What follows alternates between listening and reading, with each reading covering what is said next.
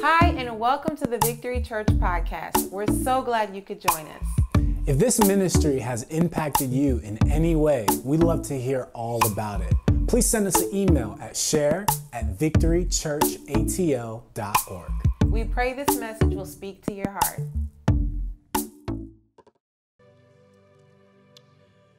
Before I get into the proclamation of God's word, I need to honor a very special person in my life and in this church who I would not be able to stand here week in and week out in strength if it was not for this person after my relationship with Jesus, my safe place, the rock of my home, and the mother of my children who celebrated a birthday on Friday. I honor the first lady of our church and my wife.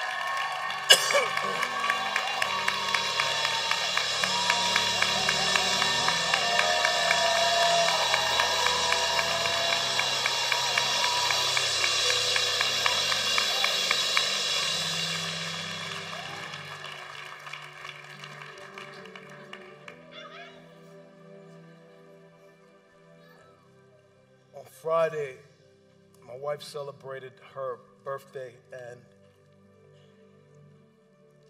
I took that day to really just observe my wife. And as I watched her, I had memories of when we met back in our 20s, when she was kind of really lost and a little ratchet.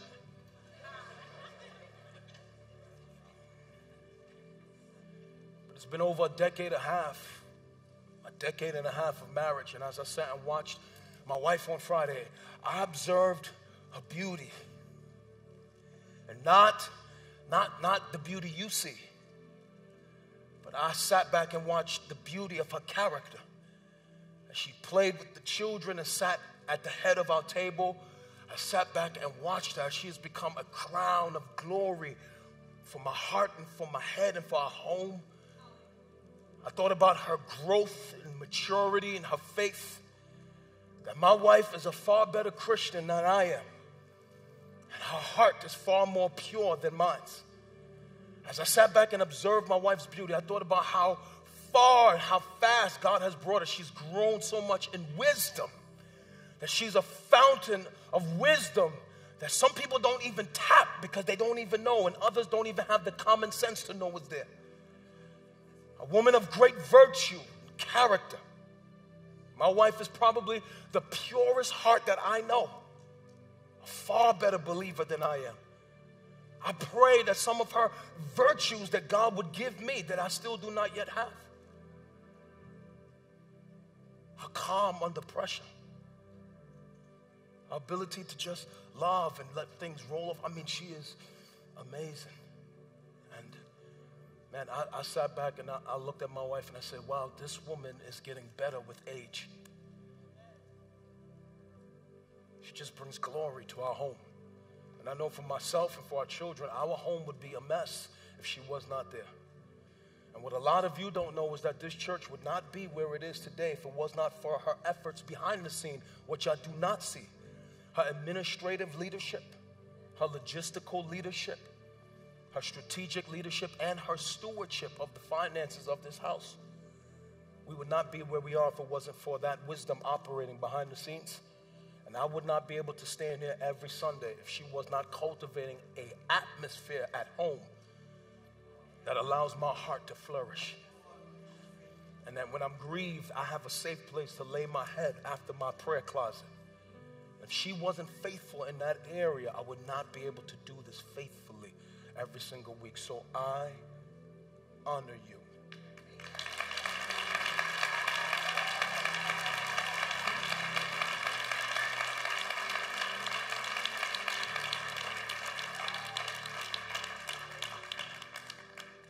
Thank you for all the sacrifices you have made so that I could stand here. You've given up your whole life so I can stand here.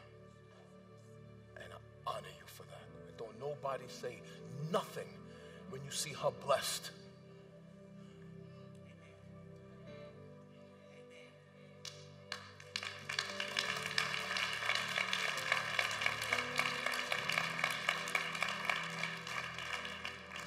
husband and her children rise to call her blessed.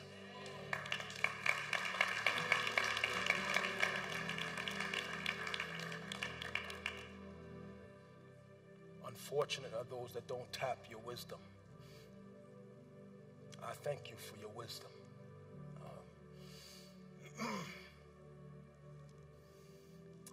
This week is also Thanksgiving week before I get into the proclamation of God's word. And then in a few days, a lot of us will eat, we'll be with family, some of us will be alone. I know that this week will bring happiness for some, and for others it will bring hard feelings, tough memories. And my wife and I sat down and did a talk about this week and what we feel like you should focus on in this week.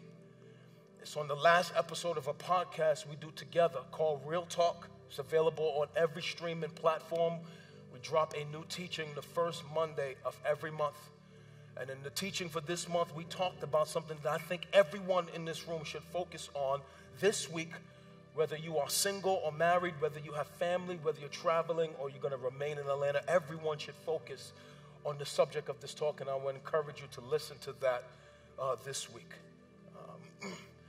Also, too, I want to just give a shout out to some of our online people who write us every week. To my brother Nathaniel, I don't know what city you're in, but I got your message this week. Shout out to you wherever you're watching. He called me his online pastor. I'm honored for that. I pray you do have a local fellowship where you belong, because every believer is called to a local gathering. But I'm honored to be your online pastor, and this should be just a supplement to whatever you're getting at your local church, but it should not be primary. For a day is coming where technology would try to replace the word of God, but I rebuke that in the name of Jesus. For God called us to gather, and that he said we should do that as often as possible as we see the day of Jesus returning, coming near. We should gather as often as possible. Celebrate you. Also, shout out to Melissa, who wrote us this week from Queensland, New Zealand. Shout out to you, Melissa, in Queensland, New Zealand. Thank you for watching from the other side of the globe. It's because of the generosity of people here in Atlanta you're able to see this message. And so we celebrate you and we thank you. Can y'all help me just celebrate our online family?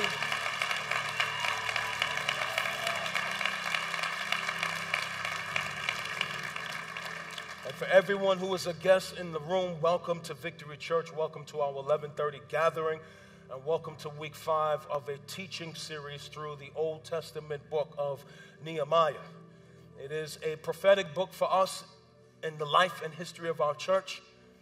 It is the 3rd installment of a prophetic message that I believe God is speaking to us, from commission to what he said to us on our anniversary, to the Holy Spirit giving me a strict instruction to teach this book, because he's calling us to build together and to greater buy-in in this season.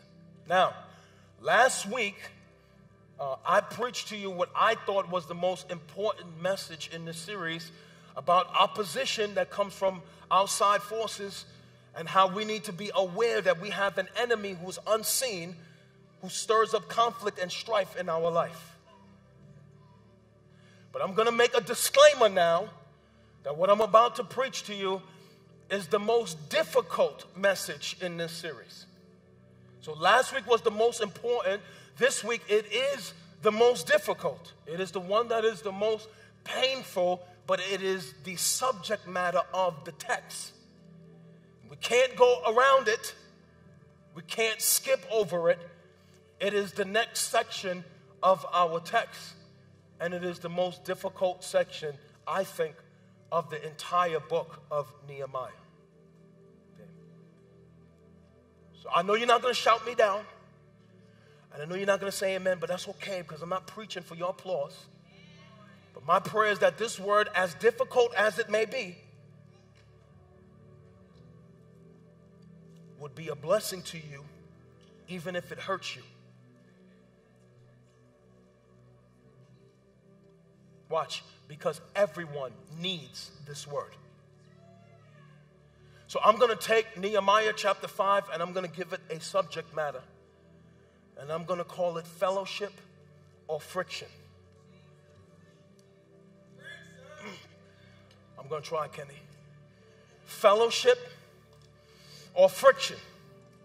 And even as you stare at that title on the screen, it speaks of two different realities. For some of us, it speaks of two different realities in a marriage. It speaks of two different realities in relationships. It can speak of two different realities in a business, two different realities on a team, two different realities in a ministry or organization, two different realities. And the truth of the matter is, whichever reality we experience, it is contingent upon the hearts of the people involved. And so we're going to dig into Nehemiah chapter 5, fellowship or friction. Holy Spirit of God, I pray you would minister to our hearts right now.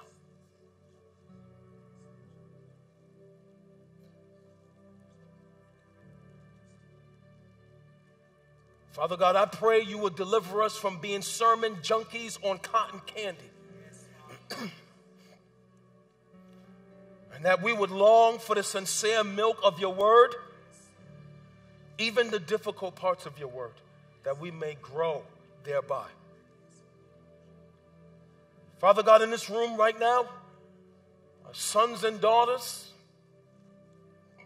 who need this word, people watching across America and in other countries who need this word, we pray, Father, it would fall on good ground and it would bear fruit in the lives of your children. In Jesus' name I pray. Amen and amen. Fellowship or friction.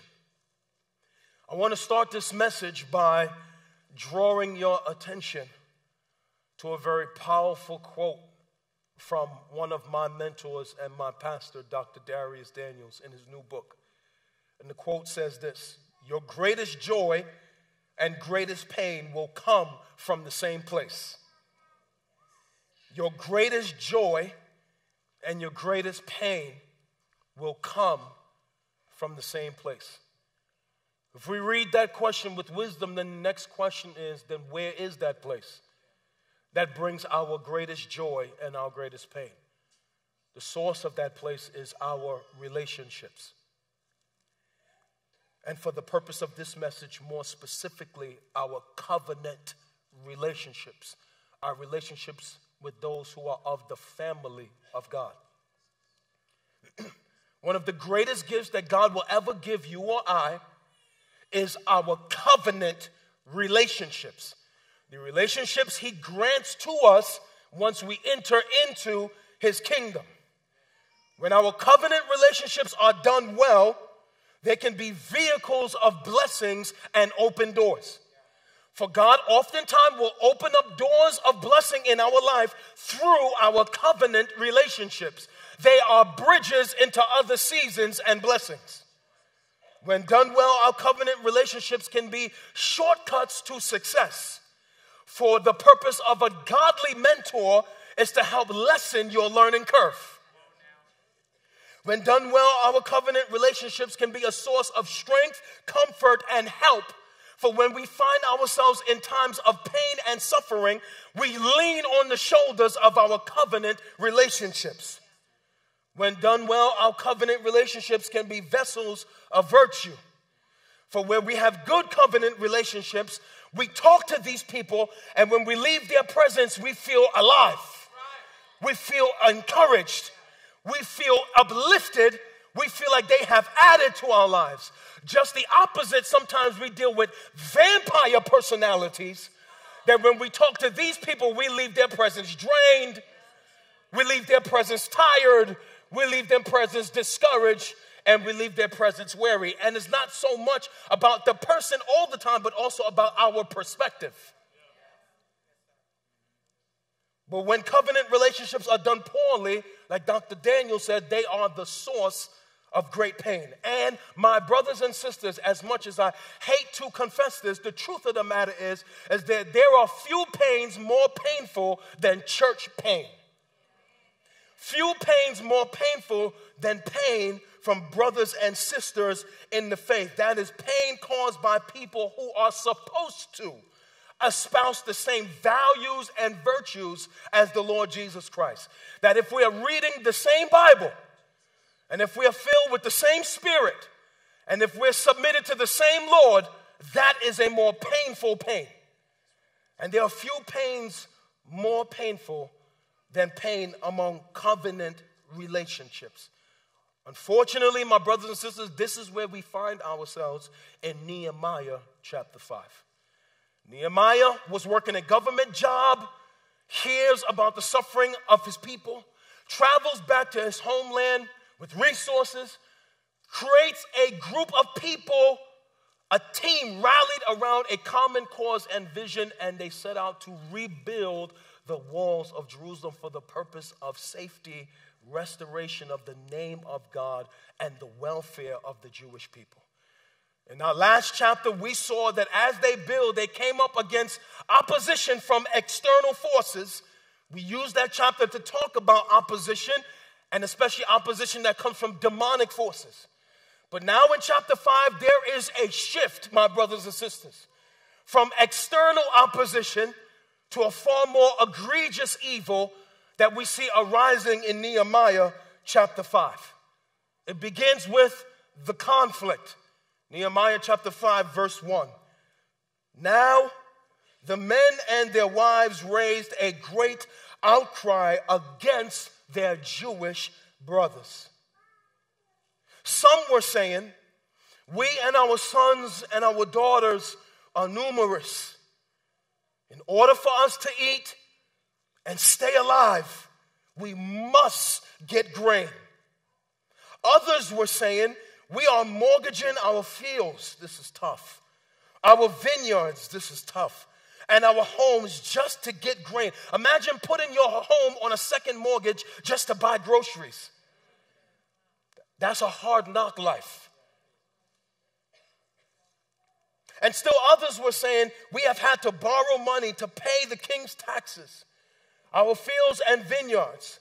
Although we are of the same flesh and blood as our countrymen, and though our sons are as good as theirs, yet we have subject our sons and daughters to slavery. Some of our daughters have already been enslaved, but we are powerless. I mean, that is really, really tough when you feel like you are helpless in a circumstance or situation. That some of us know what it is to be in a circumstance where nobody can get us out except God. He said we are powerless because our fields and our vineyards belong to others. My brothers and sisters, historically, this was a crisis of epic proportion in the lives and the conditions of the Jewish people. Hundreds of them, remember, had come from Babylonian captivity, 7 years, and had traveled back to a city that was laying now in ruins. The walls are destroyed. The economy is destroyed. The people now are laying there in trouble. With what little hopes and strength that they had, they rallied themselves together to build a wall that was going to take a massive amount of effort. We know from Nehemiah chapter 4 that they also suffered fatigue, that at this point the people were tired and the people were weary, that even in Nehemiah chapter 4 they were saying, we're not even sure if we could finish this. The conditions are harsh, and I have to imagine they probably tested to the limit the faith and the patience of the people. And in the face of all of this that they was already enduring, now the people who were less fortunate amongst those brothers and sisters, those Jews, were now enduring a more harsher evil. They were being crushed under the weight of their own brothers and sisters. Historically, you remember the city now is surrounded, watch, by enemy forces. And if you know anything about ancient Near East or history, you understand that if people wanted to starve or sack a city, they would just surround a city with their army. Once a city is surrounded, everybody watch, goods, services, workers, and food cannot flow into that city.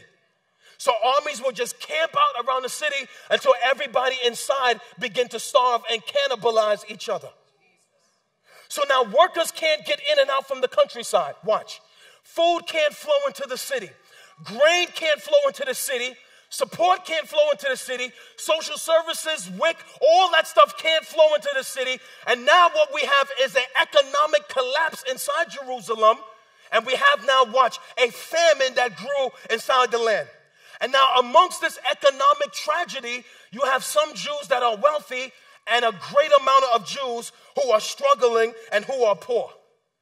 Now some of you hear that, but it doesn't really move your heart. So let me give you a modern example of what this would feel like. So this would be akin to Hartsfield-Jackson Atlanta Airport has completely shut down. Every trucking route on 75 and 85 has been closed because of military forces in Georgia or military forces in South Carolina and Florida. Watch. All goods, services, resources, WIC, welfare, all of it completely shuts down inside the city. You get fired from your job. Your last paycheck was your last paycheck. You have a family at home. Watch. Now the fridge goes empty. Your cabinets, they go empty. Your store and your basement, everything you have goes empty.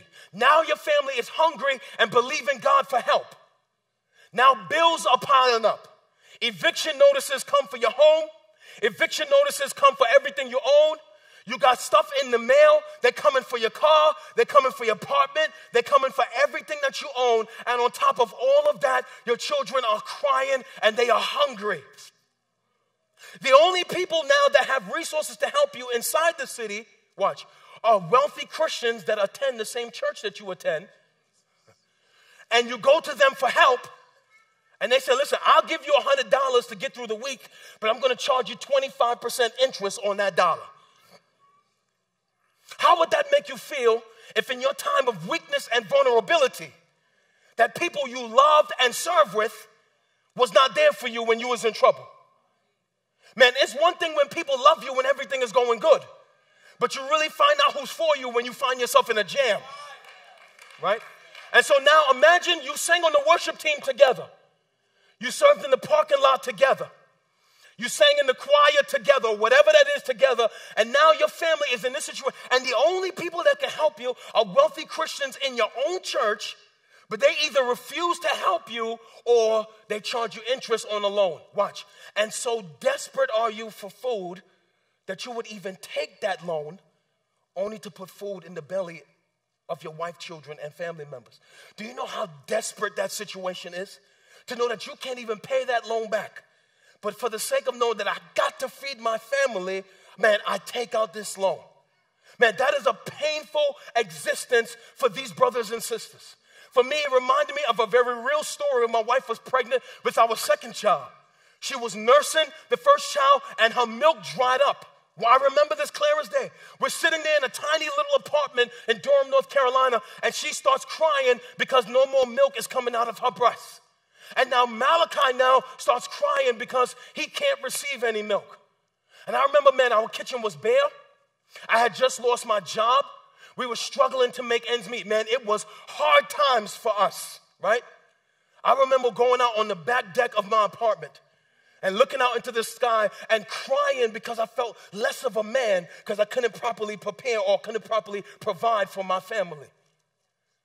Then I thought to myself, man, I can't just sit here and suffer. I got to do something about this, right? I remember going out my house, said, Lena, I'll be right back. I walked down the street to Walgreens, and I went to the back of Walgreens, and I was staring at the Similac and the Good Start in the back of Walgreens. And I remember standing there crying, knowing that my kid is at home crying, and I can't even afford to buy my kid any other milk or any food. And I remember the clerk looked at me, and she said, young man, what's wrong with you? I said, I have a wife at home. And I have a little baby who's crying and I can't afford to buy him any food. And she said, how many cans do you need? I said, maybe just 1 or 2 would help. And she bought me the cans of Good Start. I remember walking home with them cans of Good Start saying, man, this woman I didn't even know she was saved. I don't even know she loved Jesus. But she had enough compassion in her heart to see somebody in their place of vulnerability and need, and she was moved with compassion to help. It's crazy that a stranger would do that for me. And in my lifetime, I couldn't find that inside God's house.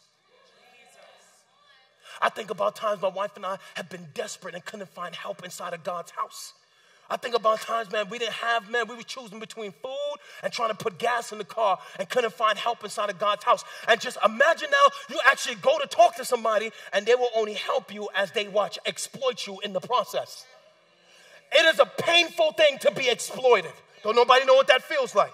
It is a painful thing to be vulnerable and be exploited. That's why it is a deplorable thing to see these women trapped in these cycles of using their bodies for all these things, especially right here in Atlanta. And you don't have to say amen, and you don't have to agree, but it is deplorable to see our women, our daughters, our sisters trapped in that thing, being exploited by men on tables with dollars. It is a deplorable thing.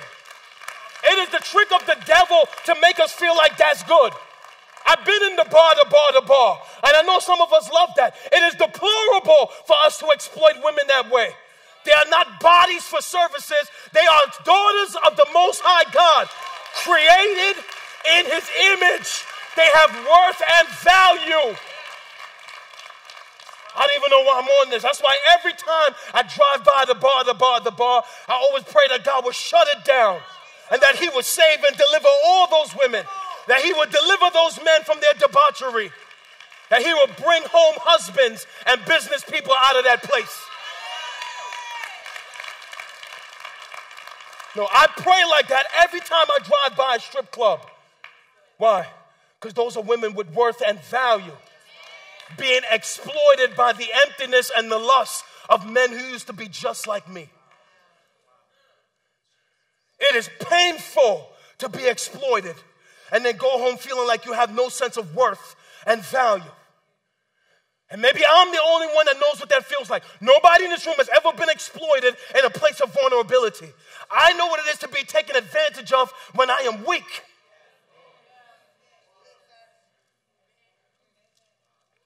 And that pain is multiplied when it comes from those who you expect to have the same virtues and values as the Lord Jesus Christ. I thought we had the same Bible. I thought we had the same Spirit. I thought we heard the same sermon. I thought we had the same pastor.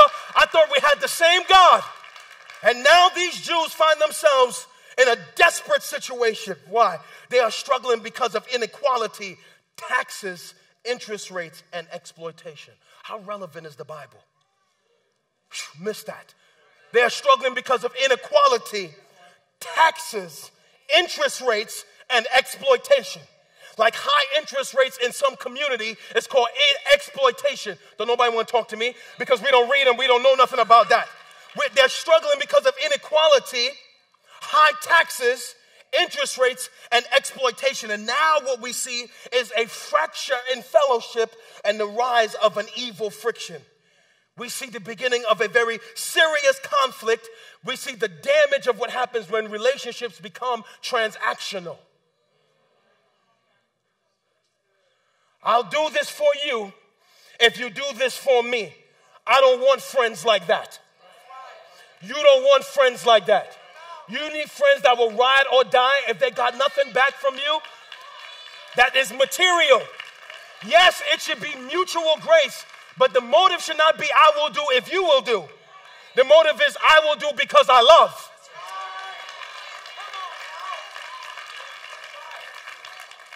I want friends around me who will do because they love. I'll help you with this. You don't need to pay me back. I'll give you this. You don't need to pay me back. I'll bless you with this. You don't need to pay me back. Your payment to me is to see you flourish on the backside of this blessing.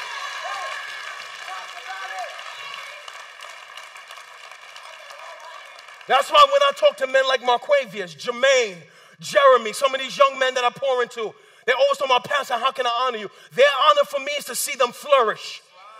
That if they take the advice that I give them and put it into practice, and I see their lives flourish, that is the greatest gift they can give me. I don't want mentors that are trying to manipulate. And I don't want friends that manipulate. I don't want people around me who are manipulators. I want people who are agape givers. Whoa. Whoa. Preach, Philip. I'm trying to. I want people around me who are agape givers. They love with no strings attached. You know who keeps strings? Puppeteers keep strings.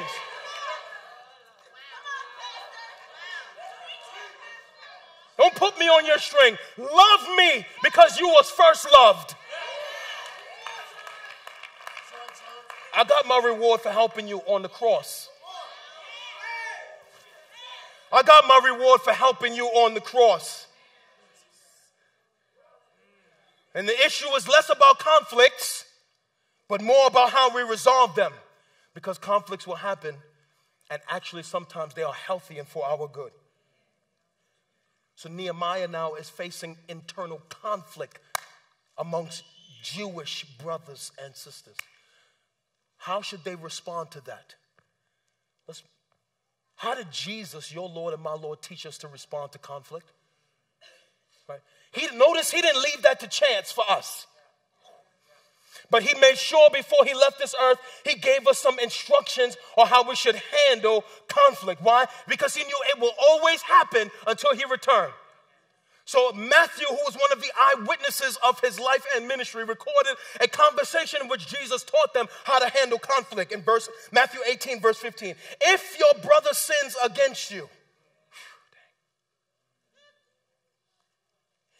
go and show him his fault. You know what that is? Don't be passive. Go and show him his fault. Watch. Just between the two of you. So he tells you who should be involved in the conflict when it starts. Not you and a group. Not you and Instagram. Not you and Facebook. Not you and Twitter. Not you and GroupMe. Not you and email. Not you and your small group.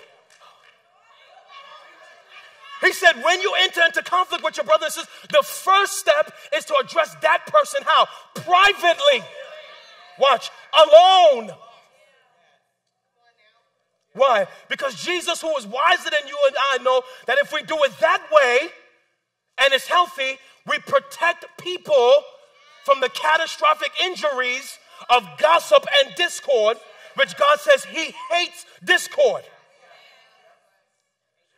And I try to stay away from things God says he hates. He says if he listens to you, you have won your brother. Notice who was involved in the offense. Only 2 people were in private. Now watch, let me make a disclaimer for all you sensitive people in the room. This is not a command of God to attack people every time you get hurt. Because if every time we get hurt, we got to have a conversation, we're going to be having too many conversations. Mature believers know how to absorb pain and take it to God. You have to be discerning to know what conflicts are worthy of fighting and what conflicts you take to God on your knees. Some things are so petty, they're not worth a conversation. And some things are so small, watch this, you give people grace. Because watch, we're all in a process of sanctification and growth. So sometimes people hurt you, you just leave it alone. Other times, watch, it must be resolved. So this is for the times it must be resolved. That is, we can't let this fester because we have too much friction. But what if they don't listen to you when you talk to them in private? Jesus in his wisdom tells us what to do next. Step 2. But if he will not listen, take 1 or 2 others along with you, so that in every matter there may be established in the testimony of 2 witnesses. So he says that so every matter may be established by the testimony of 2 or 3 witnesses. Now pause. He says if they don't listen to you in private, you bring 2 or 3 people along with you. The wisdom says you must choose those 2 or 3 people wisely. If I'm dealing with conflict, I don't bring petty people with me into conflict. If I'm dealing with conflict, I don't bring people who are led by their flesh into conflict. If I'm dealing with conflict, I don't bring people who don't know how to process feelings into conflict. You must bring people who, watch this, non-biased, non-judgmental, who won't make you feel ashamed, and who have, watch this, the wisdom and heart to lead you right in that conflict.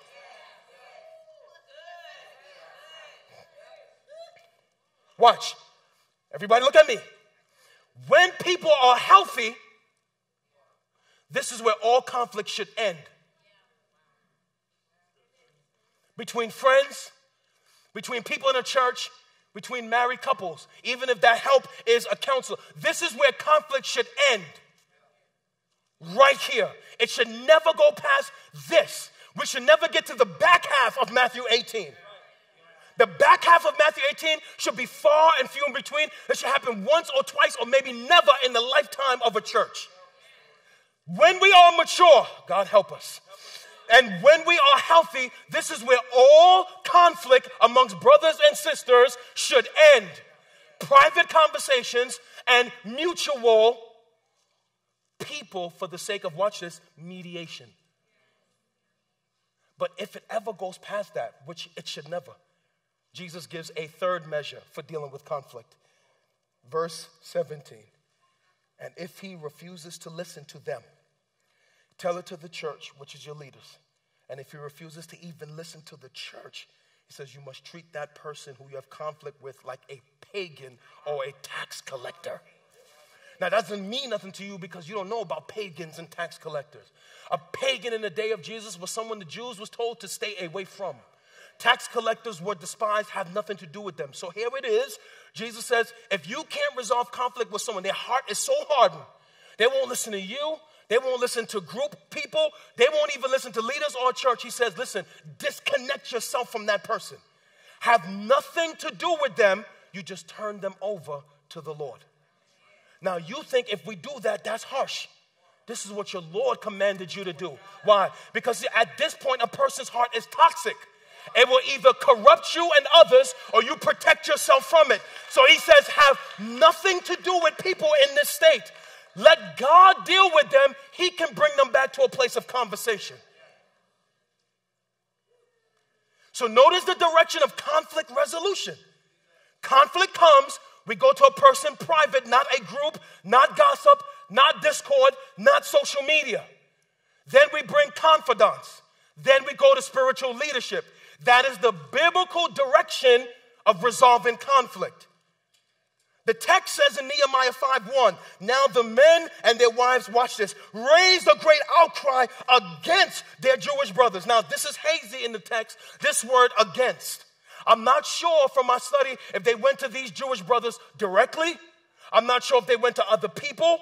I don't know who they raised their cry against. I'm not sure if they talked to anybody else, but what we do know is that they raised their cry against their Jewish brothers and sisters. That is, some of y'all are wealthy. We are struggling in poverty. There is a famine. We can't feed our children. I mean, it's so bad. I've given my children away to social services so that they can work to earn wages. Please help us. Don't exploit us. They cried out, man, this is beyond what we can handle. This is the cry of a great conflict. The confrontation. Verse 6. This is powerful. Everybody watch. When this is powerful, Nehemiah, watch this, heard the outcry of these charges, I was very, he said, angry. And you thought anger was bad. No, watch. Look at me, my brothers and sisters. All anger is not bad.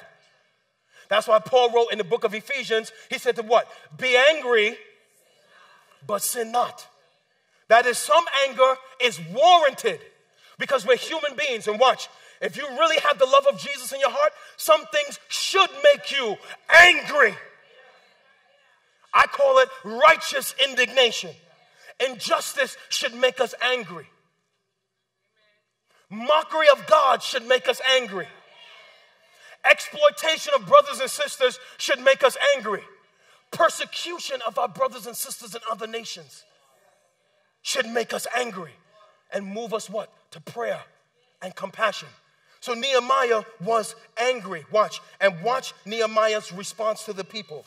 He said, watch, I pondered them in my mind. So he saw the conflict, he paused, and he thought about the conflict. Because sometimes when you're in conflict, you can't just open your mouth. You need to take time to think and process what you're feeling.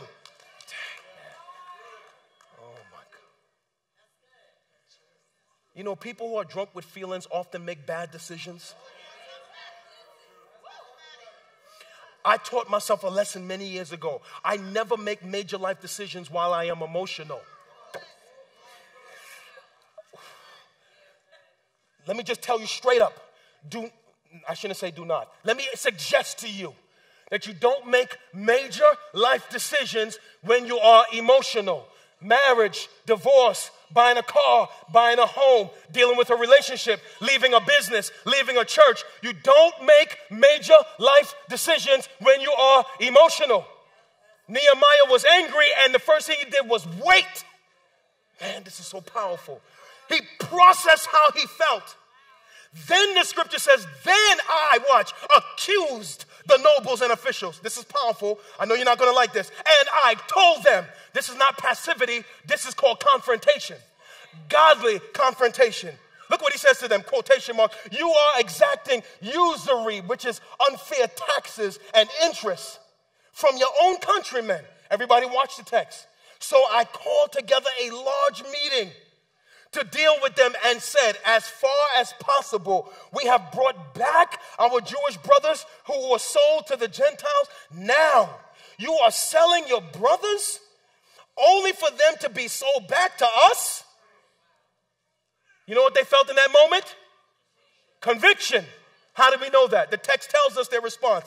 They kept quiet because they could not find anything to say.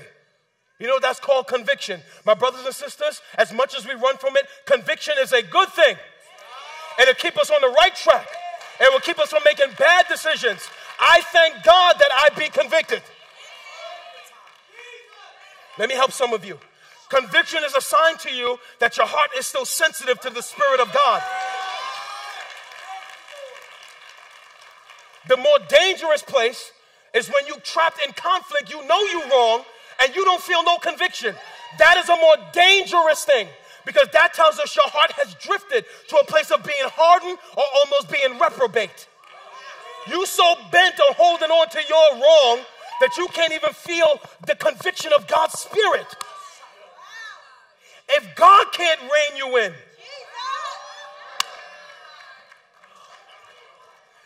if the Spirit of God can't rein you in, what?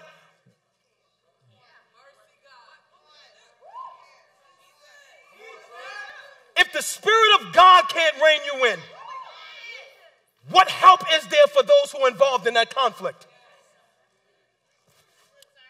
Side note from the text, stare at the text. There are two principles here. For anyone who has your own business, or you're a leader, or you're in relationships, or you're married, or especially parents, just two principles I just want to throw out there for you. You can't address what you don't know. Nehemiah addressed this because of an outcry. There's some parents, you spend all your time ignoring your children. They locked up in rooms on cell phones. You don't even know what's going on. You don't even know their hearts are embroiled in conflict, but you can't address what you don't know. You got to watch some of the things they do. There are outcries that they need help. Sometimes people do things and we don't realize what they're really doing is crying out for help. That's why leaders, business owners, people who lead, you should be able to be open to hear what's going on in the ground in your organization. If you give me that camera. Give me that camera. Come on, give me that camera. Give me that camera. Give me that camera. Give me that camera. Come on, Rosa. Give me that camera. Everyone watching this message, pastors, business leaders, entrepreneurs, people with employees. If you lead like you are the Wizard of Oz, locked up in a box, and you don't want anyone to tell you what's going on in your organization, you will be in trouble. We need to have enough security in our hearts to hear there are things going on around us that need to be addressed. So we can pray, or we can have conversations, or we can have meetings. You need a pipeline of feedback, or you need people around you who can tell you, this happened last week. We need to address this. It's why every Tuesday, our staff, we do SWATs, and we go over every Sunday. We talk about everything that was bad, good, or indifferent. The sound was bad. They missed this cue. They didn't start this on time. This was broken in the lobby. We do this every Tuesday to make adjustments. We need to hear that even when it hurts us. A second principle is you cannot resolve what you won't confront. Yeah. You got this problem in the relationship, this problem in the marriage, this problem in the bed. You think it's just going to go away. It's just going to evaporate. Your child is just going to get better. No, they're a sinner. That's why they need to be trained into righteousness. Oh, you think bad behavior is just cute. Oh, little Timmy, he's so cute that he cuss you out and stand on the table at Olive Garden. No, that's not cute. You got to confront that.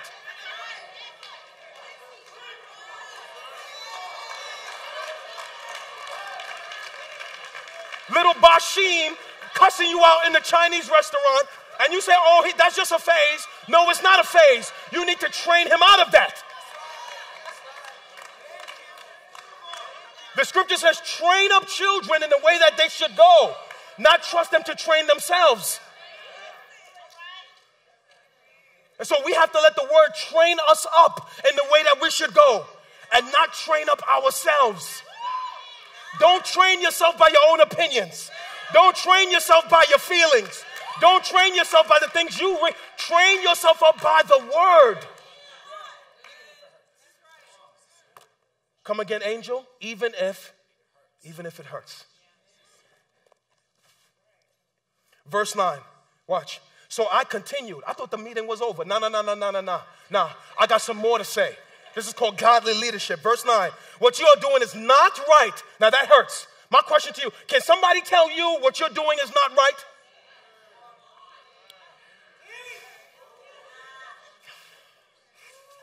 Because there's two things happening in this conflict. There's Nehemiah addressing it and people hearing it. We know what he's saying, but I want to ask, what are you feeling? Can someone tell you you are not right? Can someone tell you your stuff stinks? Can someone tell you you're too big for your britches?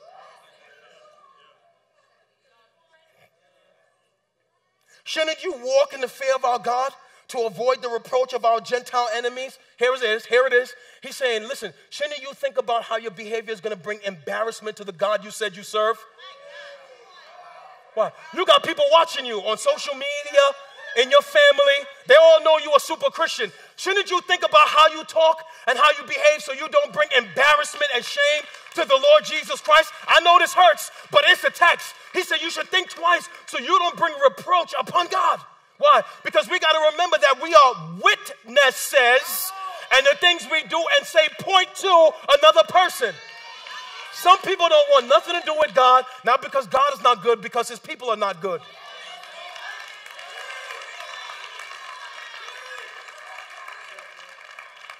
There's some people don't want nothing to do with the church because people in the church are nasty. Don't nobody care how good I preach. Were the people friendly when they came through the door? That's why we got a welcome team out there and train them to speak and smile. Speak and smile. Because they don't care how good I preach if they was nasty. Don't nobody care how good I preach. If people are nasty, they out.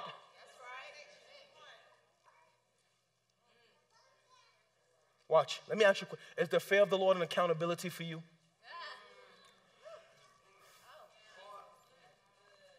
There's some things I don't do because I fear God. There's some places I don't go because I fear God. There's some things I don't post because I fear God. There's some things I don't put on my story because I fear God. There's some people I don't hang out with because I fear God. There's some things you're just not going to see me involved in because I fear God. And there's some text messages I will send saying I'm sorry. Because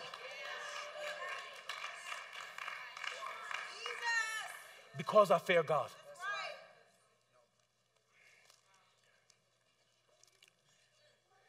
Verse 10, I and my brothers and my men, this is good, everybody watch this, are also lending to the people. So now we see the leader being a servant leader. The leader is involved in helping.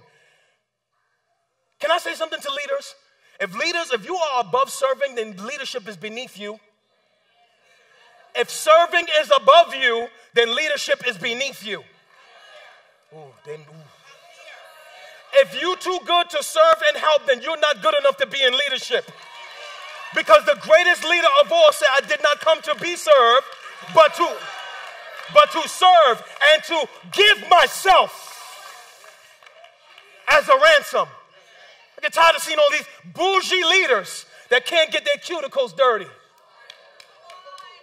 You can't pick up a piece of trash in your own gathering? You too good to pick up something in the bathroom?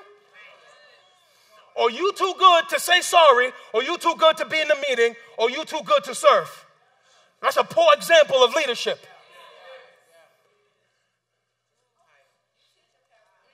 The last time I checked, leadership was not a title or a position. It was influence and a lifestyle. 4 people agree. I don't know what kind of leaders you're running after. I thought I had 500 people that might agree. Leadership is not a title. It is influence and a lifestyle. It is a person that lives by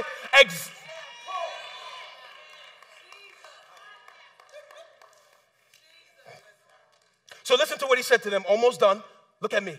He said, give back to them immediately. Resolve this win. Now, he said, give them back their fields, give them back their vineyards, give them back their olive groves and houses, and also the usury, the interest you are charging them at the 100 pounds of money. He said, grain and wine oil. He said, give it all back. So he said, watch, do this and resolve this conflict. How should they respond? How do you respond? How do we respond? With attitude, with anger, with rage, with frustration, with excuses, with rejection, with flight, with I want to hold on to my offense. How did the hearers of Nehemiah respond? I love the Bible. I love the scriptures. Verse 12. We will give it back, period.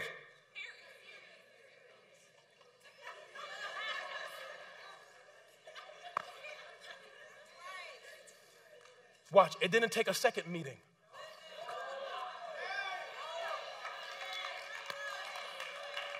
It didn't take a series of meetings. It took one godly confrontation, the conviction of the Holy Spirit, and a, watch, self-revelation that I am in the wrong. You know what? I don't need to drag this on. I don't need to hurt any more people. I don't need to keep hurting my fellow Jews. So the wealthy Jews said, you know what? I'm done right here. We will give it back. He says, and we will not demand anything from them anymore. We will do as you say, Nehemiah. Then I summoned the priests, and I made the nobles and the officials take an oath to do what they had promised. Now, this is so powerful. Let me finish the text. I also shook out the folds of my robe, which is an Old Testament sign of putting a cursing on somebody.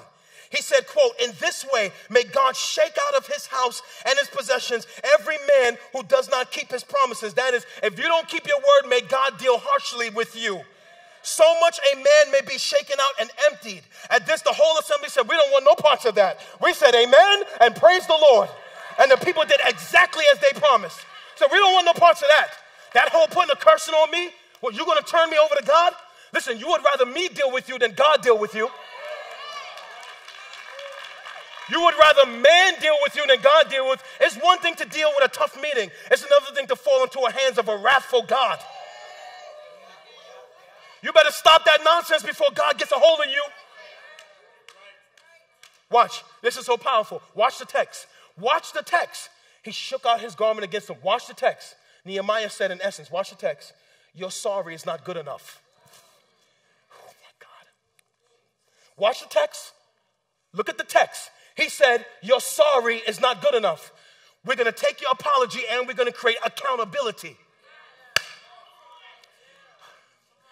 Because sometimes some things are so egregious that I'm sorry is not good enough. In order to make sure you don't do this again, we need to create accountability. Because your words doesn't always keep you from repeating bad behavior. Oh my God. Preach, Philip. I'm trying.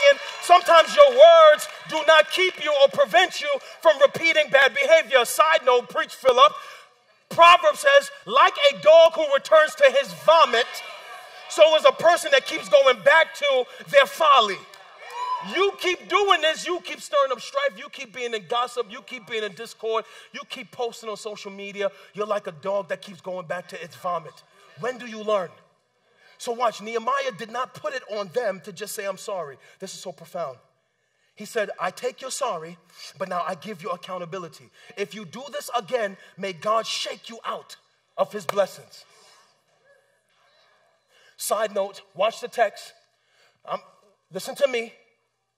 No one, not a pastor, not a leader, no one should set themselves above reproach, I'm sorry, and accountability. No one should ever be above accountability. If you cannot be held accountable, then you cannot be trusted. Let me help some of you. There are some of you believe in God to use you in certain ways, but he can't yet. Because you can't be trusted. Because you don't listen to the word and you don't follow his spirit. So he can't release to you greater assignments because you are a risk to him. People who can be trusted are people who can handle accountability. So if you can't handle accountability, you cannot be trusted. Watch. You are dangerous when you cannot be held accountable. If people can't keep you accountable, if policies can't keep you accountable, if God can't keep you accountable, you are a dangerous person.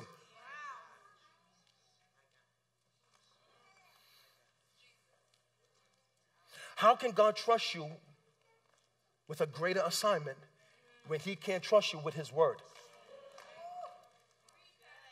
And some of us don't even realize the only thing stopping the thing that you're believing for from unlocking is your ability to be submitted to the Holy Spirit and the word.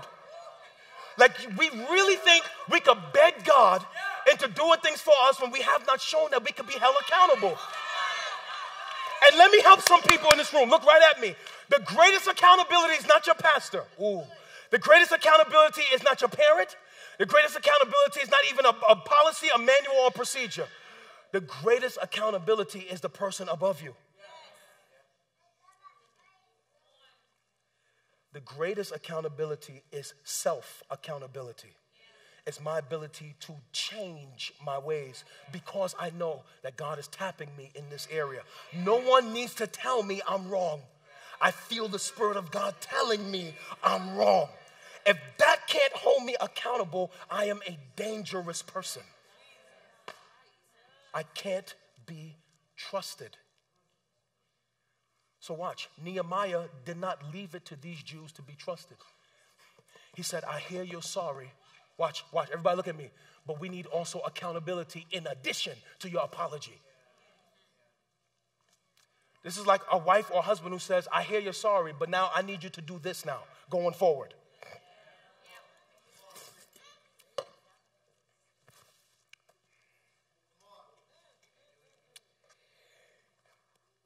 How did they respond? With repentance. They responded with repentance. We must learn to be accountable. Some big statements I wrote. I'm about to give you two of them. The first one is this, true statement. Relational conflicts are inevitable, but how we respond to them really displays our character. You know what God has taught me? Some of the things that I think are painful are really just tests to see how I respond. You never know what kind of tea bag you have until you put it in hot water. And we don't even realize, some of us be praying for God to strengthen our character, perfect our character, and his answer to that is conflict. Your character is not going to be perfected on a mountaintop. Your character is going to be perfected in valleys, conflict, hardship, lack. Opportunities to make bad decisions are tests to shape character. Relational conflict is inevitable, but how we respond to them really puts our character on display. You want to put your character on TV? Let me put you on conflict and see how you respond. Now we know what's in you. Man. Hey, you can talk a good game and live a good game until your tea bag slip into hot water. Then once that tea bag slip into hot water, we find out if you green tea or rotten tea.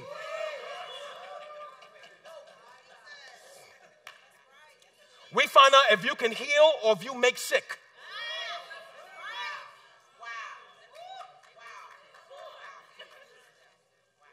And so some of you are afraid now. You want to stay away from praying, asking God to perfect your character. No, there's some doors that won't unlock until your character is changed. And so it's like school. Do you want to stay in high school forever, or do you want to go on to the next level? Sometimes the next level requires, watch, perfection of character in some area. So for example, when I was a school teacher, I was praying for God to help me to be more patient. Big mistake. Oh my Lord, I was only saved for a couple months and nobody taught me. Listen, I was praying, God, teach me to be more patient. I thought God was going to tap me while I was asleep and I was going to be more patient. Why? Because where I came from, I had anger issues. And I still do. No, listen, there is a person being sanctified on the stage. I still deal with low-grade anger. Right? But it was really bad. Like I was violent. And I remember I was praying God to give me patience. And I was a school teacher and I worked with a guy in a room and we taught children with autism for 2 years. I remember one time he and I got into a fight, a verbal match in the office, and I balled my fists to swing on him in a doorway. And another teacher grabbed me as I swung and broke up the fight. Watch.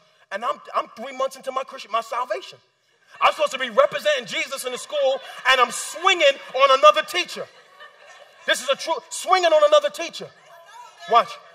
It took me years later to look back on that and realize what God was trying to perfect in me.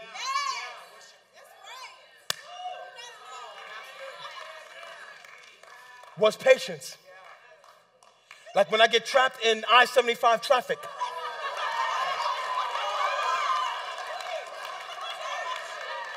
Talk about it, Philip. Yes, it is ungodly what happens on I-75. And my wife be checking me because I go off with my horn ministry. Don't nobody know about the horn ministry? Don't nobody know about the horn ministry? It's not...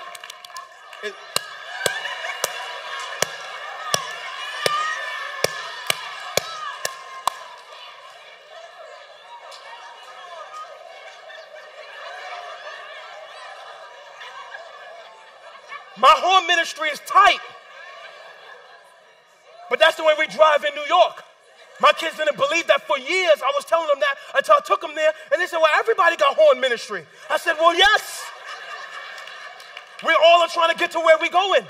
How long you going to be sitting here waiting to make this right? There's nobody coming.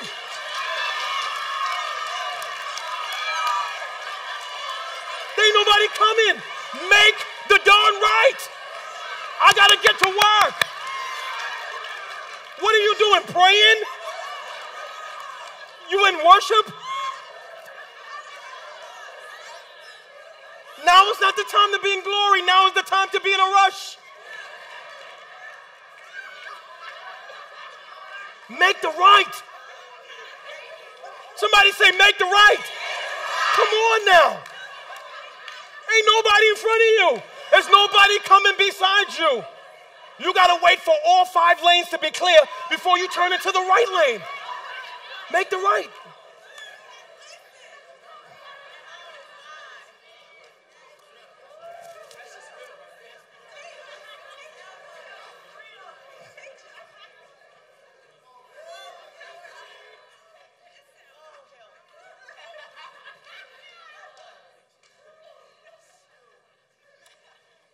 So conflict displays character.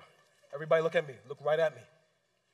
But the next statement is even more important. All C's, so you can remember them. Conflict can create classrooms or coffins.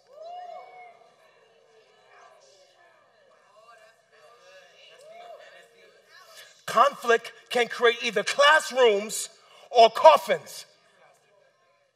We could either learn from conflict and grow by them, or we could use them to kill things God intended for us to have. So whenever conflict arises, and conflict will arise, you decide where you're going to sit down. You're either going to sit down in a classroom and grow and learn, or you're going to sit down in a coffin and let things die. Conflict can create classrooms or coffins. And whether you learn or die, or whether you grow or things die, it depends on where you choose to sit.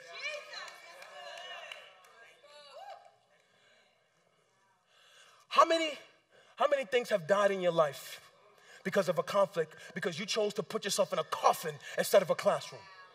How many relationships have we lost because we put ourselves in a coffin instead of a classroom? How many opportunities have we lost because we put ourselves in a coffin instead of a classroom? How many blessings have we forfeited because we put ourselves in a coffin instead of a classroom?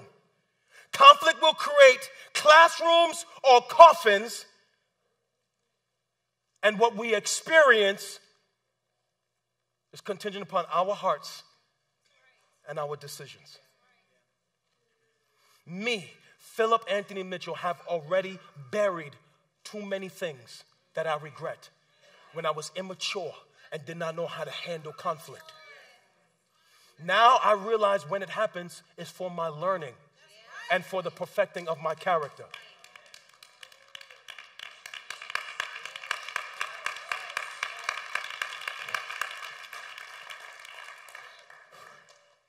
Let me finish the text. Verse 14 through 17 through 19. Let's finish the text. Moreover, everybody watch. Now, we talked about the conflict. We saw the confrontation. And now is the consecration. Moreover, I love the scriptures. From the 20th year of King Artaxerxes, when I was appointed to be their governor in the land of Judah. Everybody watch. Until the 32nd year, 12 years he was there as their leader. Nor I nor my brothers, this is so powerful, ate the food allotted to the governor. So watch, I know I can do this, but I choose not to. Sometimes the greatest test of maturity is freedom. Everything is lawful, but not everything is expedient. We think handcuffing people is training. Sometimes training is giving them freedom. That's why my wife and I don't make every decision for our teenagers. We watch them to see how they make decisions so we could train them before they leave. That's why I don't micromanage my leaders and my staff. I give them autonomy to make decisions, and if I don't like what they do, then I talk to them. I'm not telling Melissa what songs to choose on Sunday, but I will come and tell her if that song was whack, let's not sing that. It's been a while. Melissa been doing good. Y'all give it up for Melissa.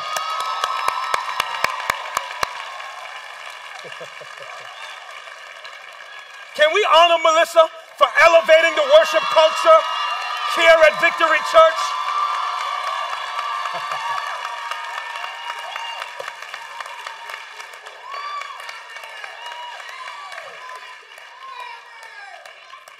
Somebody shout Melrose. Everybody look at me. I'm landing the plane on this message. Those of you who are leaders, business owners, listen, you don't micromanage people to death. Sometimes freedom is the test of maturity. He said, man, I could have had all the food, but I chose not to. Everybody watch. But the earlier governors, those preceding me, they placed heavy burdens on the people and took 40 shekels of silver from the additions of food and wine. The assistants also, everybody look, lorded it over the people. But out of the reverence of God, I did not act like that. So his accountability was God. He said, watch, I know I could have did that, but I chose not to because God was my accountability. How many times have we stopped ourselves and said, I could do this, but I choose not to because God is my accountability? Instead, watch this, everybody watch, verse 16, devoted myself to the work on this wall. All my men were assembled there for the work. I did not acquire any land. That is, no matter what the conflict was going on, Nehemiah said, I stayed devoted to the work of God. Let's finish. So he showed what a servant leader is like. Let's finish the verse. I'm done, Frank. Furthermore, 150 Jews, that's a big staff, sat at my table, as well as those who came for us from the surrounding nations. Each day they gave an ox and 6 choices of sheep and poultry and all this good food. And he said, I never demanded the food allotted to the governor because the demands were too heavy on the people. So that is, I didn't lead in such a way as to unnecessarily hurt the people under me. And then I love how he finished the chapter, verse 19.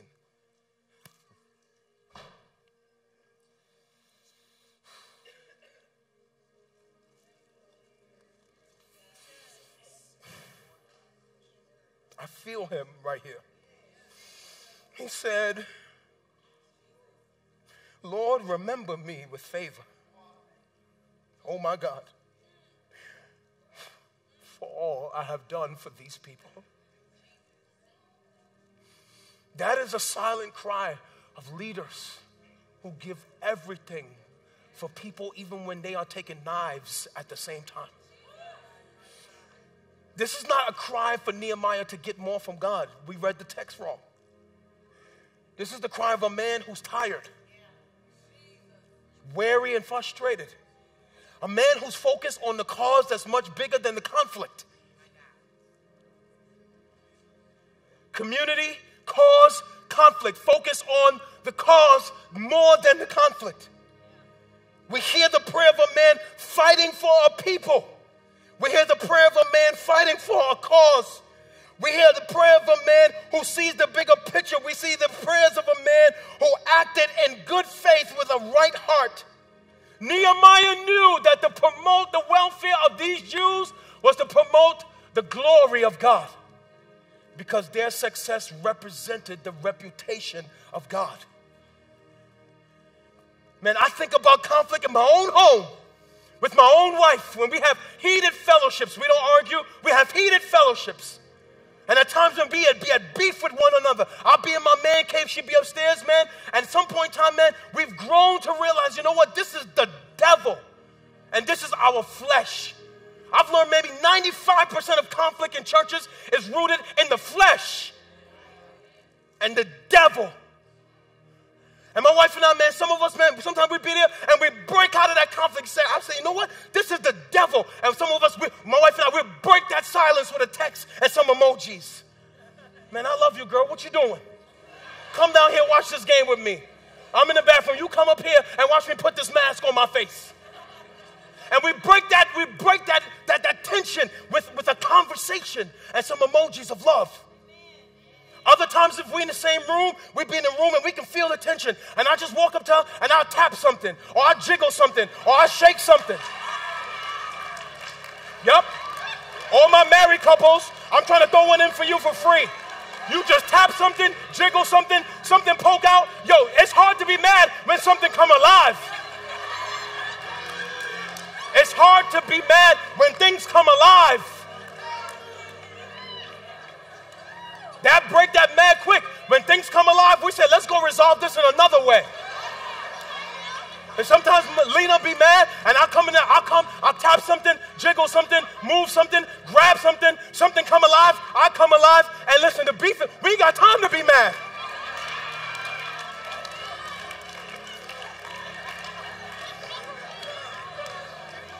No.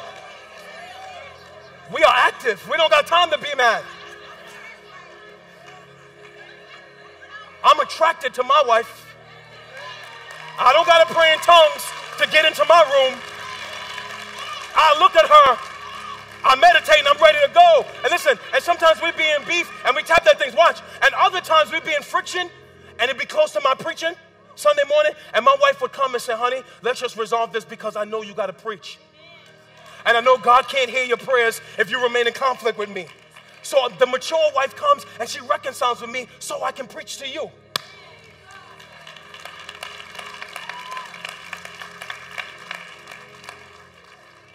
And everybody look right at me. Look right at me. I speak to every friend. I speak to every married couple. I speak to every person in the Christian community. You could have fellowship or you could have friction, but you cannot have both at the same time. You have to choose which one you want to experience. So how should we finish this message? How about with the words of one of the best friends of Jesus? Peter said this in 1 Peter chapter 3. He said this. He said, finally, all of you live commandment in harmony with one another. He said, be sympathetic, love as brothers, be compassionate and humble, because pride keeps conflict going. Verse 9. Do not repay evil with evil or insult with insult. That's immature. But with blessing. Because to this you were called. That's powerful. Watch. You were called to be in harmony. You ever thought about that? How about that? Harmony is a calling. Where all the husbands and wives are. Harmony is a calling. Where all the friends at. Harmony is a calling. Watch.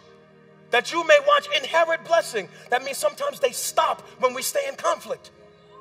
So then he quotes Psalm 34 next. For whoever would love life and see good days. If you would have a good life. If you would have good days. If you would see the best that God has for you. He says control one thing. He will keep his tongue from evil and his lips from God. Why? Because James, the brother of Jesus, says, your mouth will set things on fire. Your mouth will burn down relationships, burn down opportunities, burn down churches, burn down friends, burn down marriage. Your uncontrolled, untamed mouth. Your gossipy, discord mouth. Your cursing, not blessing, unprayerful mouth. Your talk too much mouth. Your fingers on social media that are extensions of your mouth. He said if you want to live life and have good days, control your tongue. Keep your lips from speech. Last part of the verse. He must turn from evil and do good. I like this part. He must seek peace and pursue it. You know what that means? That means peace sometimes could be lost. And he says when you lose peace, you got to go back and get it. Sometimes, man, we go to sleep and don't rest.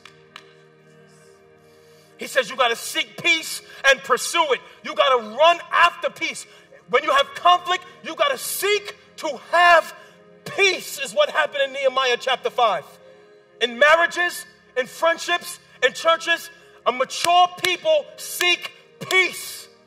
They don't keep conflict and strife going. That's immature and it's ungodly character.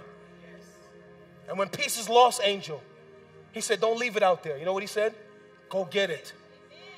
You could have fellowship with others or you could have friction, but you cannot have both at the same time. What you experience is your choice. Choose the former because the latter is far more painful and destructive. Let's have fellowship.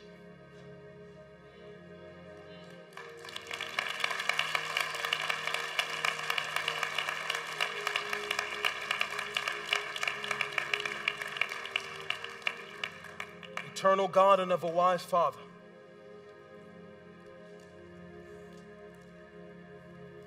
Lord, we thank you, Lord, for the weight and the seed of your word.